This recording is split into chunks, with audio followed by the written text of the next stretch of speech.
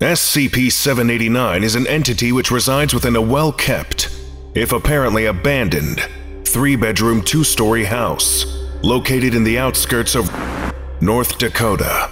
Foundation databases contain no records of unrelated abnormal events in the area's history. No anomalous materials have been located in the house's construction. When the house is connected to an internet connection, SCP-789 will manifest first as a working desktop computer with webcam, controlled by a pubescent child. The entity will spend several hours a day utilizing internet chat programs, contacting and interacting with adult civilians within the continental United States.